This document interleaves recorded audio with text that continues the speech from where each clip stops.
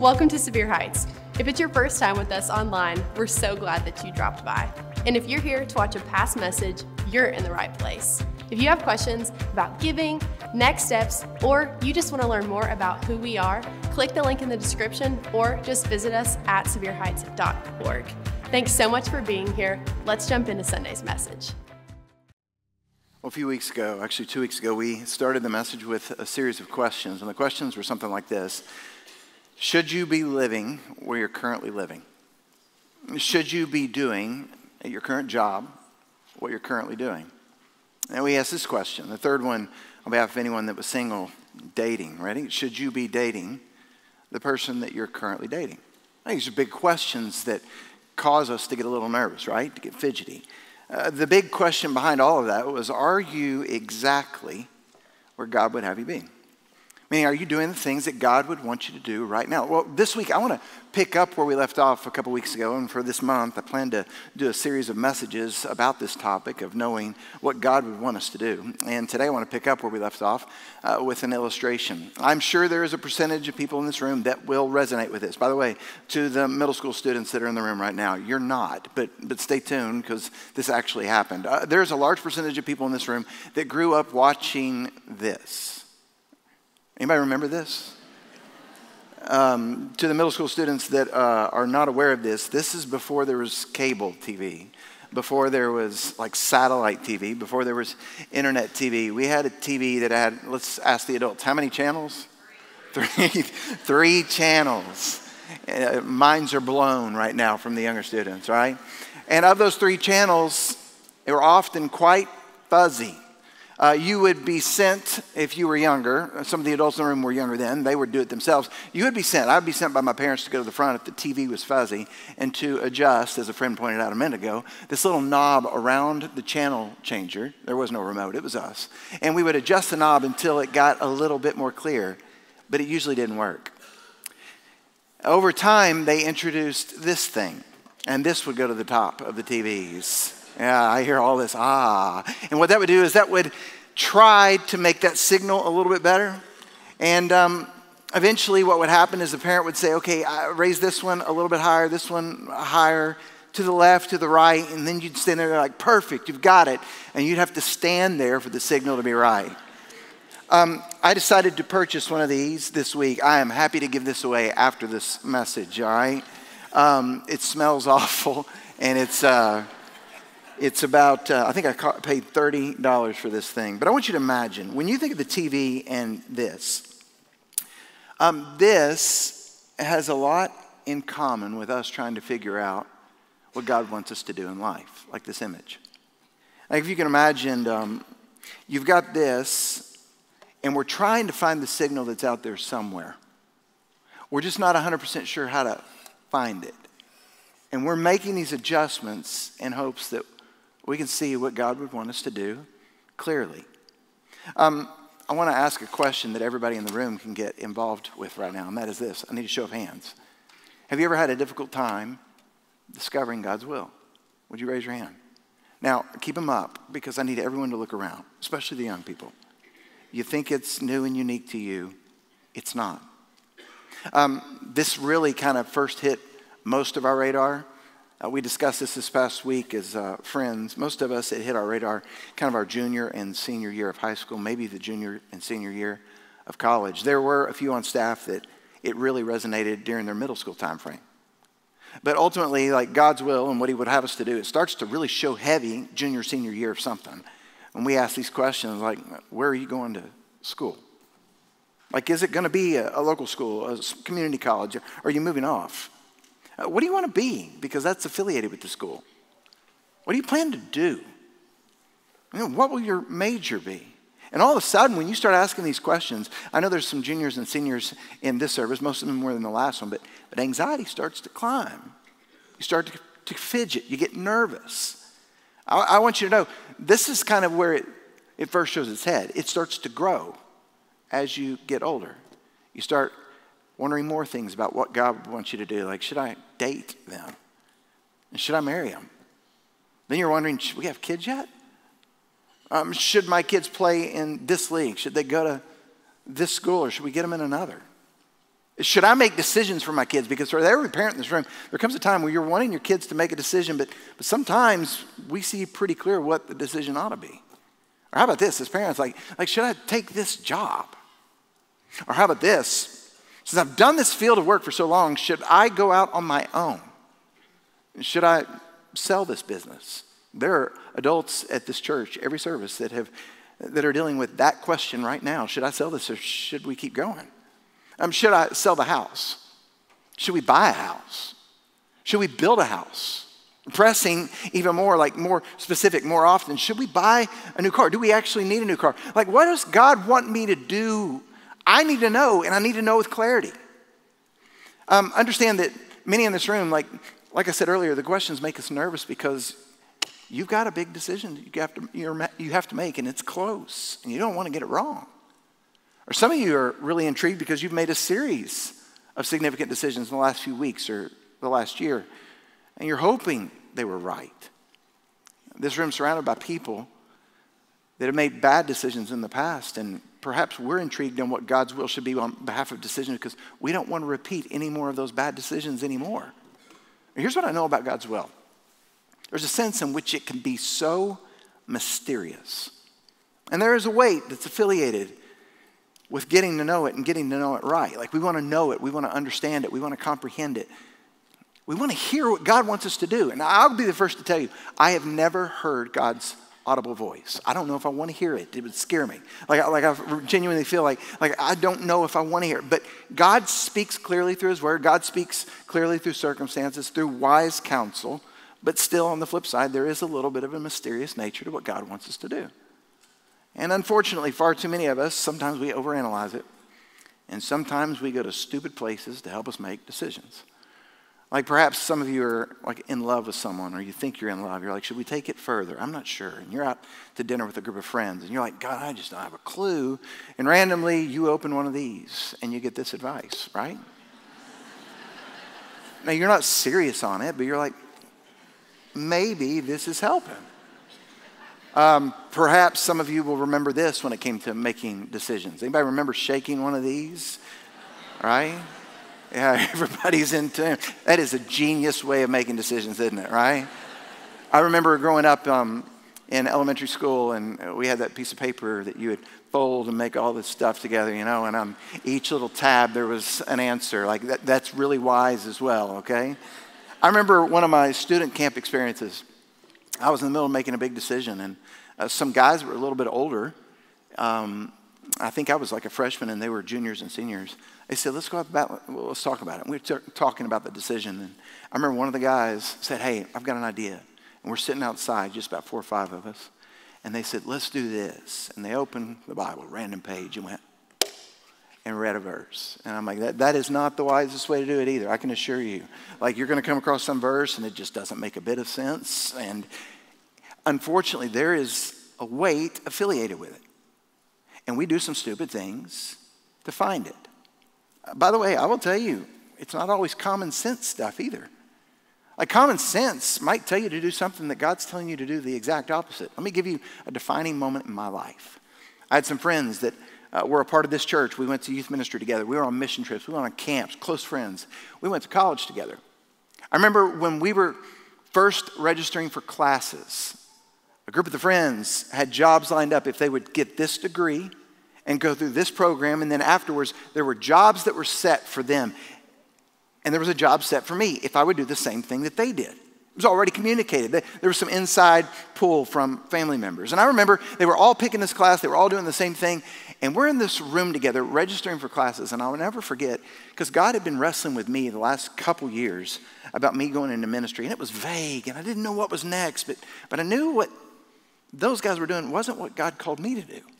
But there was the pressure because it was common sense. You could get a job. And I remember they told me, just take the same class we're doing. We'll all work together. I remember for the first time in my life, I went against common sense.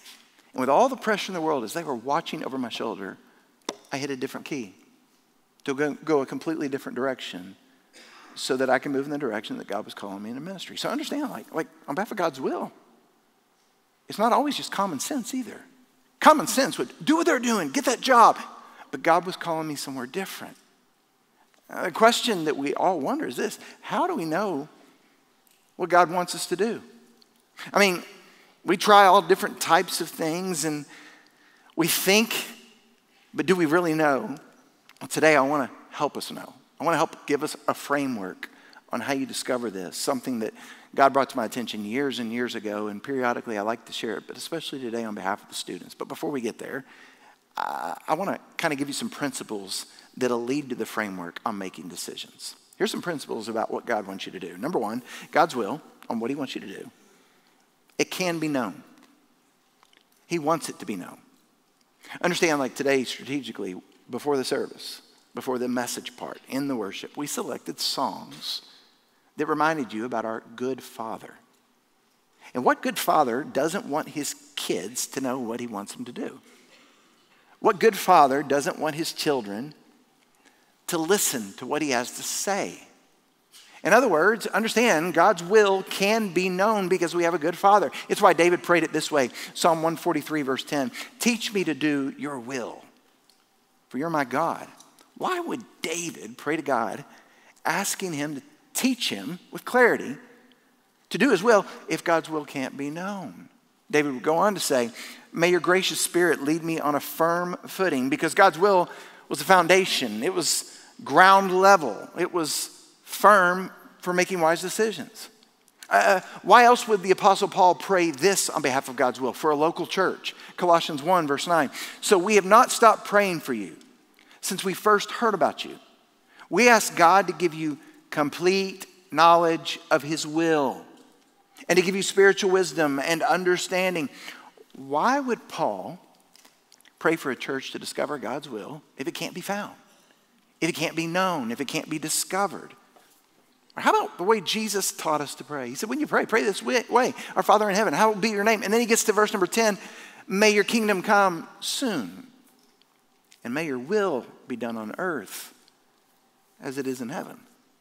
In other words, God's got this will that can be known, what he wants to accomplish on earth through you and in you. So in the first place, understand that God's will can be known. He's a good father. Number two, I want you to understand this, that God's will can not just be known, it can also be trusted. Now, some of you will not say this out loud, but you will question this one. In fact, some of you are afraid to discover God's will in a decision because you think it's not going to be an enjoyable thing for you to do. Matter of fact, you think when it comes to God telling you to do something, the end result is going to be misery. Like sad Christians are sad because they're following God's will. You're afraid that following God's will is going to make you kind of like this monk or a nun that never gets to talk to anyone, never smiles. It's like God is this cosmic killjoy and he's sending you off to mission field and you will not enjoy life. Understand, that couldn't be further from the truth. Let me ask you a series of questions. Ready? Who do you think created pleasure? Who created happiness? And what about the source of joy? The source of laughter? It's the Father who wants us to understand that his will can be trusted because his will is good. Paul would say it this way: don't copy the behavior and customs of the world, but let God transform you into a new person by changing the way that you think. Then you will learn to know God's will for you. And look here, here's what it's like. It's good, it's pleasing, and it's perfect. So the real question is, will you trust it? His will can be known, and his will can be trusted because it's good, it's pleasing, it's perfect. Otherwise, there's a tendency, if we don't trust his will, to do our own thing. And truth be told, it can be fun to do our own thing. But it typically gets complicated and messy. There's something about doing God's will, and there is a flow affiliated with it that's difficult to describe. It doesn't mean it's easy, but it's good, it's pleasing, and it's perfect. It can be trusted. So much so that Paul even takes it a level deeper. He says it this way: now all glory to God, who's able to do through his mighty power at work within us. He will accomplish infinitely more than we might ask or might think. So God's will can be known. God's will can be trusted because it's good, it's pleasing, it's perfect. Here's number three. This is where it gets complicated, but I need you to pay attention because it makes all the sense in the world. God's will has a few dimensions. Meaning, if you were to go to the end of the Bible to find a concordance just lists all the different words that show up in different verses. So if you were to look up God's will, you would see all these different verses where it shows up, and you were to go to those spots. I remember doing this distinctly when I was younger. You'd look up God's will. There are 3 categories for God's will. And I would write down 3 different columns, and I would look at all the verses, and I would put the verses in the appropriate column. This will give you a grasp on how you understand what God wants you to do in decisions. You've got to understand the 3 dimensions to his will. Number 1, here's the first one. God's sovereign will. Meaning, these are the things that God's going to do no matter what. Meaning, it's his will to happen, and it will happen. Meaning, nobody can stop it. Nobody can pray against it. You don't even have to pray for his sovereign will to happen. It's going to happen. No one can do anything about it. For you and I, as followers of Jesus, we have got to become super familiar with God's sovereign will. One of my heroes that shaped me a lot in ministry, his name's Don Wilson. Don's on staff with us. Don taught me about God's sovereignty when I was growing up. This was Don's definition of the sovereignty of God. God sits on his throne, and he does as he pleases. So there's no stopping his sovereign will. He's going to do it no matter what. Here's some examples, like Galatians chapter 4, verse 4. Look at it. But when the right time came, God sent his son, born of a woman, subject to the law. It was going to happen no matter what. People could pray against it. People could fight against it. People could wish it wouldn't happen, wait it would happen until later. Didn't matter. When the right time came, it was God's sovereign will. He was going to send his son, and he was going to be born from a virgin named Mary. It was his plan. It was his sovereign will. There was nothing anyone could do to stop it. You didn't even have to pray for it. Here's another example of his sovereign will. Revelation chapter 22, verse 12. Look, I am coming soon, and I'm bringing my reward with me to repay all people according to their deeds. Once again, it's going to happen no matter what. You don't have to pray for it. God, please judge me. Please evaluate me. Please do. You don't have to pray for it. It's going to happen. It's part of it. There's nothing you can do to stop it. Now, why is all of this important for us to understand concerning his sovereign will? You ready? Because God uses people to accomplish his sovereign will. A couple of weeks ago, we looked at some of those people. Remember, we spent time specifically looking at Abraham when he was called to go to a place that he didn't even know. Notice how God used Moses and David and Nehemiah and Mary. Understand, God uses people to accomplish the things that he's already going to do no matter what. So if you don't know what God's already up to, you might miss how he wants to use you in the process. So that's God's sovereign will. The things he's going to do no matter what. And you read through Scripture, you discover it, you identify it, you recognize it. And sometimes, not all the time, sometimes you understand God's sovereign will. So that's category number 1. Category number 2 is God's moral will. These are the principles that God gives to guide us. Simply put, when you read the Bible, this is right, this is wrong. These are the laws. Do this, don't do that. And guess what? Once again, you don't have to pray about this. You can read it. You got to follow it. These are the laws and principles that basically say, okay, lying is a sin, don't do it. Stealing is a sin, don't do it. Gossip is a sin, don't do it. And so some of you, let's say how it might play out on this one. Like you're dating someone and you think you want to get married. And so you're like, man, maybe we should move in together, live together, to see how this is going to work out, to see if we ought to get married. After all, like you wouldn't buy a pair of shoes without trying them on first. So maybe we should pray about that. No, there's a verse for that. 1 Thessalonians chapter 4, verse 3. God's will is for you to be holy. So stay away from all sexual sin. Sexual sin, it's a catch-all term in the text. All sexual sin outside the realm of biblical New Testament marriage. Understand, like you don't have to pray about it. He's already made it clear. No, that stuff should wait till after marriage. But you don't understand, Tim. Trust me, you don't have to pray about it. You don't have to argue with it. It's crystal clear. Here's another example, 1 Peter 2:13. For the Lord's sake, submit to all human authority. Let me show you what this looks like. It happened a few months ago. Anybody remember tax time? When it came time for taxes, you didn't have to pray about cutting corners. You didn't have to pray about Should I be honest or should I be deceitful here? No, understand, it is the Lord's sake that we should submit to all human authority. Which means, how about this? Frustrating, isn't it? So consider this morning on our way to church.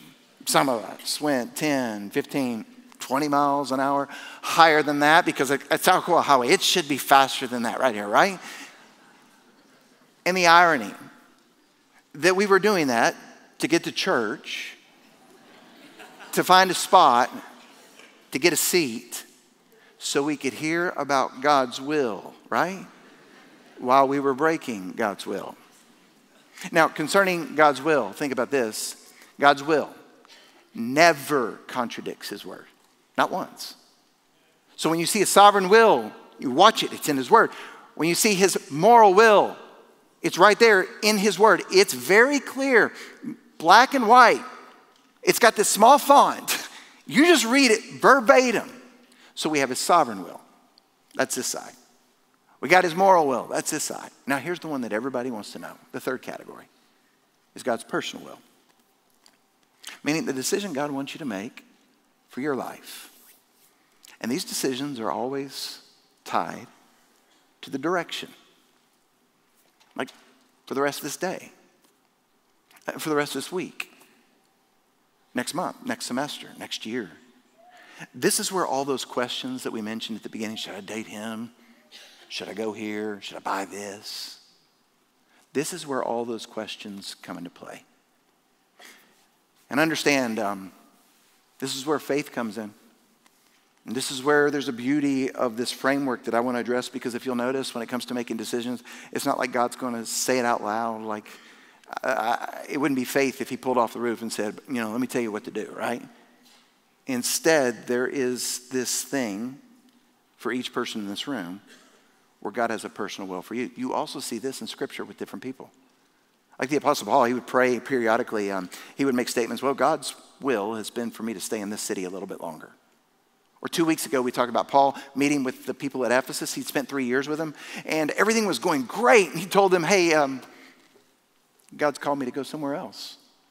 It was God's personal will for him to go somewhere different.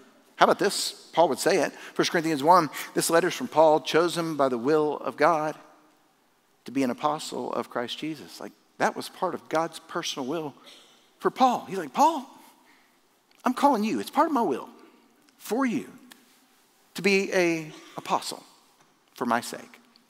And here's another one. How about 1 Peter 4:19? This one's uncomfortable. So then those who suffer according to God's will, wow, should commit themselves to their faithful Creator and continue to do good. That's difficult to read. That means it's God's personal will for some people to suffer. I know it gets complicated. Did he arrange it? Did he allow it? Well, all we know is it didn't happen apart from his permission. And sometimes it's part of God's personal will for people to suffer. And we know people like that. Here's one of our favorite sets of verses on God's personal will for us. It's written by the wisest man that walked the planet Earth. His name is Solomon. Got two verses that are usually back to back. I want to read the first verse, Proverbs 3, verse 6. He says this, seek his will in everything you do. So when it comes to his will, think about those three categories. The sovereign, the moral, the personal. Seek his will in all you do, and he will show you the path to take, the guided date, where to move. Do you buy this? Do you stay? Do you retire? But it goes back to seeking his will in all you do. Now, this is a beautiful promise on behalf of God's will. Like seek his will, meaning his sovereign will, his moral will, and his personal will. Seek that, and he will make everything clear. Let me kind of give you an analogy for this, all right? I want you to imagine there's a cruise ship that's leaving New York City and it's headed to England, okay? And you're on the ship. When you get on that ship and it's leaving New York and it's headed to England, the destination from New York to England, imagine that's God's sovereign will. Like you're on the ship, there's nothing you can do to stop it. It's going there, period. It's going there, and you're along on the ride. That's God's sovereign will. Ready? His moral will is how the people that are on the ship get along in the journey. Like how they behave and interact with the ship's rules. Then you've got his personal will. That's each person on the ship's individual role, their responsibilities as they're on the journey. So that should give you kind of an idea of those three categories. His sovereign will, it's headed there no matter what. His moral will, this is how you behave and get along. And the personal will, that's your unique role on the journey. So let me ask you a question. Which one of those are you most interested in? The sovereign, the moral, or the personal? I would say the vast majority of people in the room are most concerned with God's personal will. So let me say something that gives clarity on behalf of every decision you're going to make. This is why I spent so much time explaining those three wills. Ready? God's personal will is always sandwiched between his sovereign will and his moral will. Always. Here's what I mean.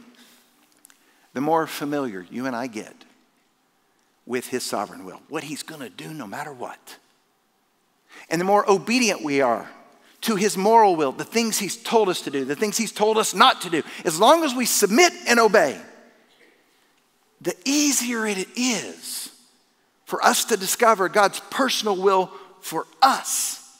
It's right in the middle. I want to try to explain it this way as a parent, because we've all had been in this situation maybe when we were kids with our parents. But as a parent, sometimes, you want to help your kids. We've got two kids, Elon and Silas. Periodically, you want to help give them some advice because we've got a little bit more wisdom because we're older. Like we've just got, all it means is more experience. We've seen bad decisions and how they play out time and time again. This is periodically, you'd love to speak into them. But time and time again, periodically, the kids don't want to hear it, right? We did the same thing to our parents. You roll your eyes. You walk away. Ready? Do you know when they do this? Like roll their eyes, walk away. Do you know when we did this to our parents? Ready? Here's the answer. When they've already made up their mind on what they want to do. And it's contrary to the very thing that God might want us to do. I'm going to ask you a question. Don't you think we do the same thing with God? Like we're thinking, I just want to know what he wants me to do. I'm really not worried about the sovereign will, the things he's going to do no matter what. And I'm not really that concerned about his moral will. Like I want to do good, but there's a couple areas that I'm just okay struggling with. I'm going to tell you, if you're struggling this and you're not willing to obey it, no wonder you're struggling here. So then let me tell you what we do in the fallout. We decide, okay, go with your gut. Somebody says, trust your heart. That's the stupidest advice anyone can give you. Listen to what Jeremiah says. Look here, Jeremiah 17:9. The human heart is the most deceitful of all things and desperately wicked. Who really knows how bad it is? Jesus would go on and explain it this way.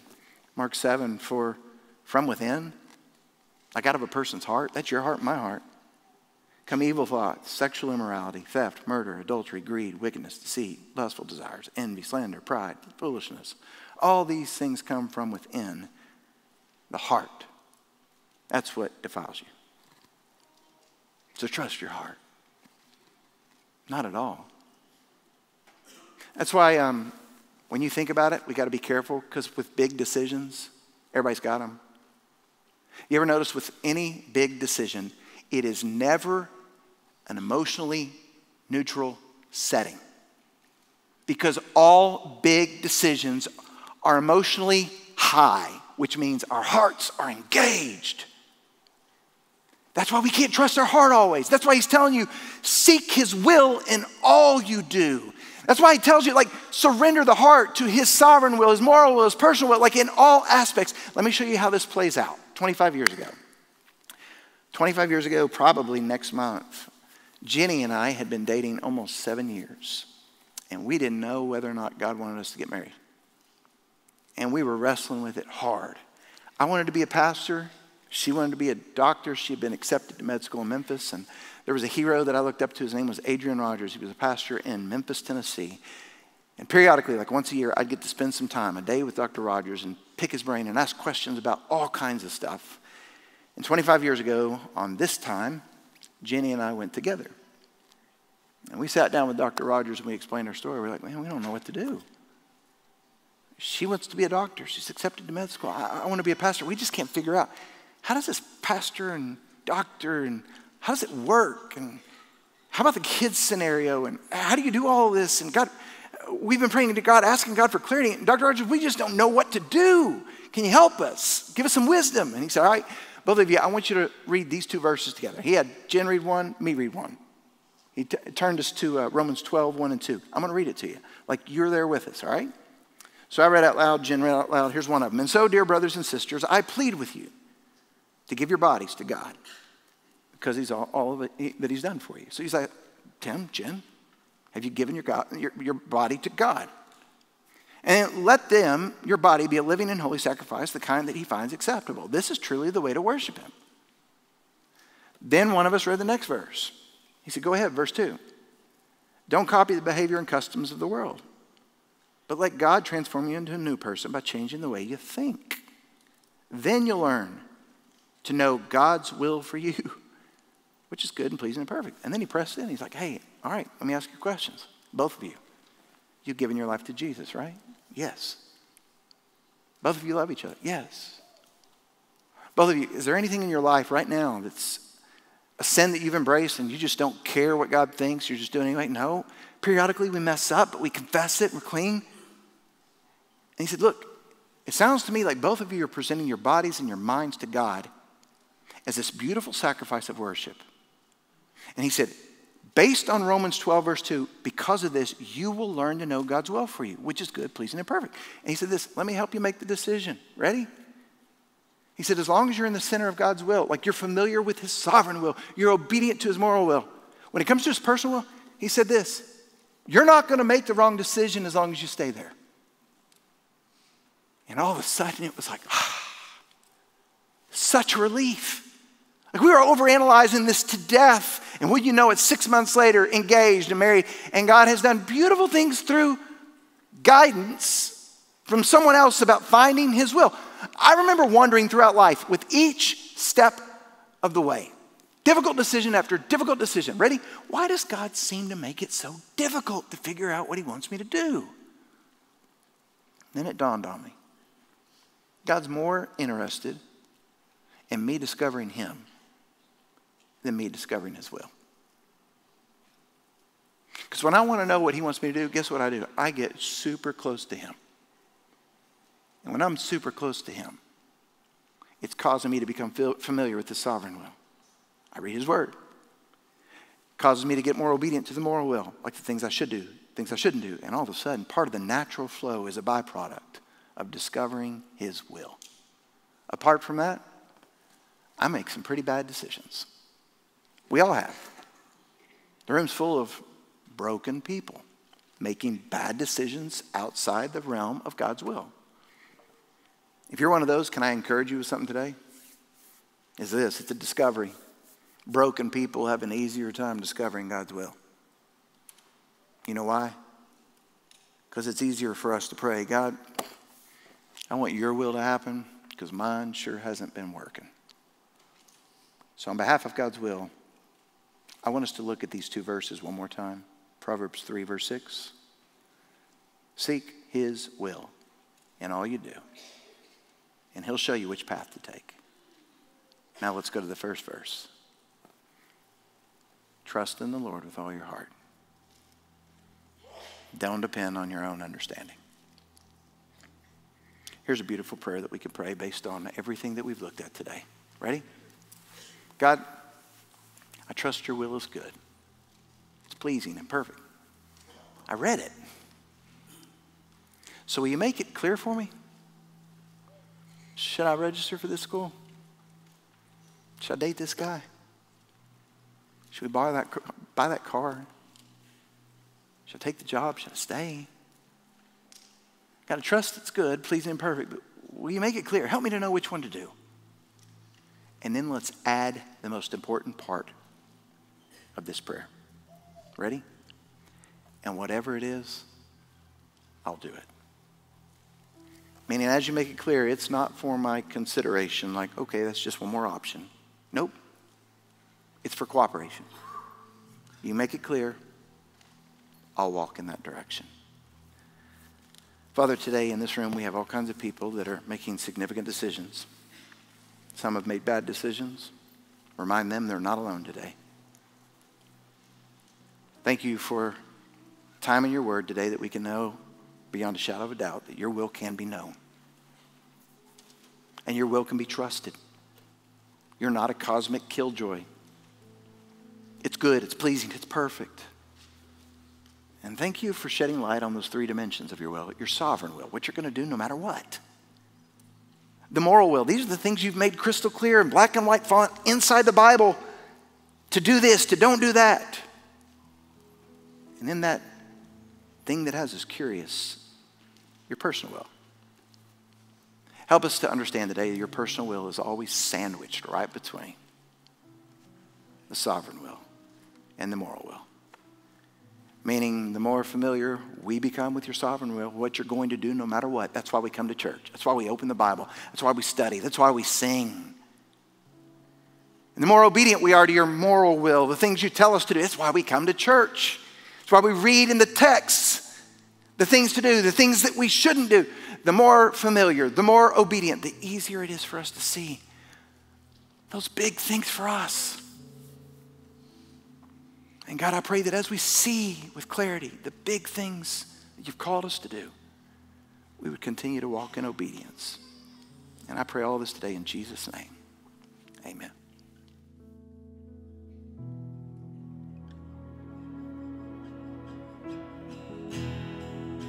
I'm asking in the Father's name. Reveal your heart to me. I want to bear the fruit that stays.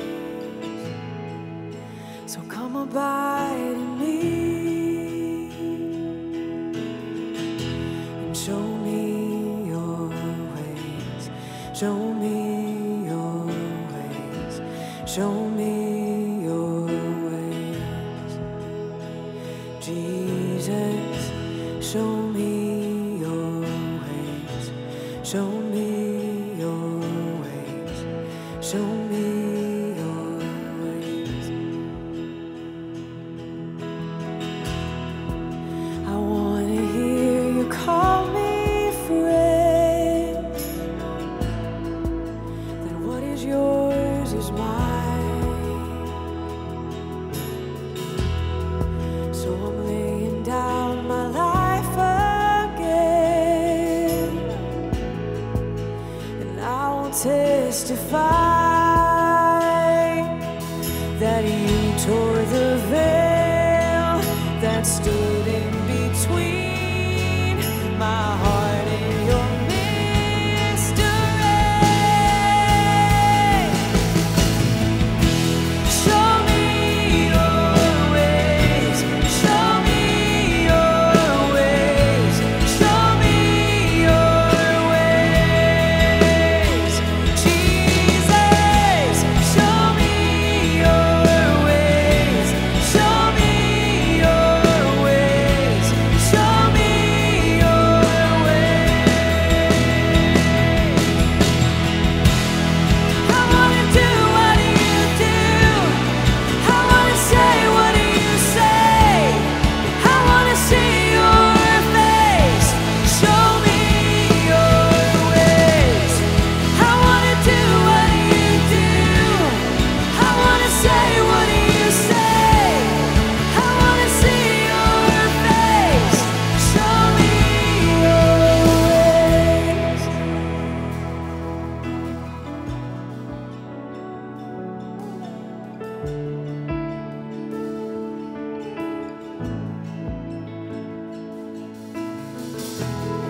Like a garden in the desert, living water from the rock. God, your love, it can't be stopped. All your ways are good. Like a city in the darkness, or a light upon a hill. Spirit, guide me to your will. All your ways are good. Like a never-ending sunny, I feel you riding on my heart. There's no end to who you are. All your ways are good. Like a child, I am running. Lead me